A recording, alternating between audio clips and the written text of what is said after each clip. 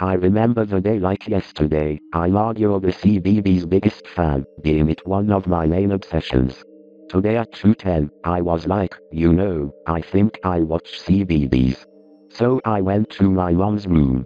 The TV turned on. The 2002 Dawn Silent played with the giggling Tommy music as usual. Then Sid appeared and he said, "Hi, I'm Sydney." And was about to say something, but he couldn't finish what he was saying, because the TV soon turned off by itself.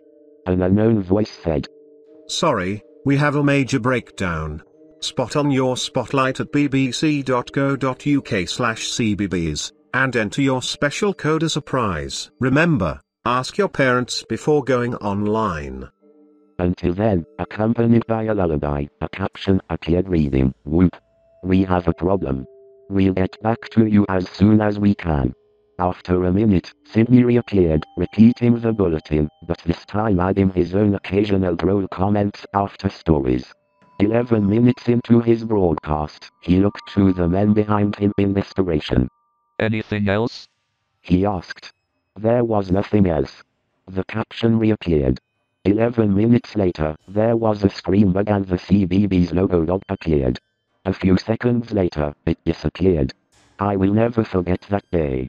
It was June 18th, 2019. That was the day our family changed.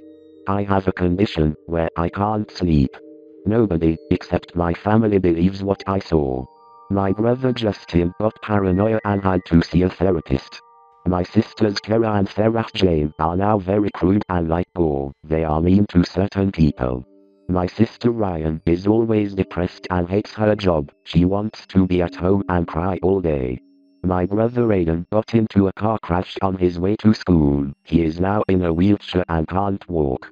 The power cut is why my family is like this. I wish this never happened. I almost threw up. Kids were crying and having tantrums, and the yellow bugs, stuck in a lift, went berserk. It's my nightmare. At least I'm alive, for now.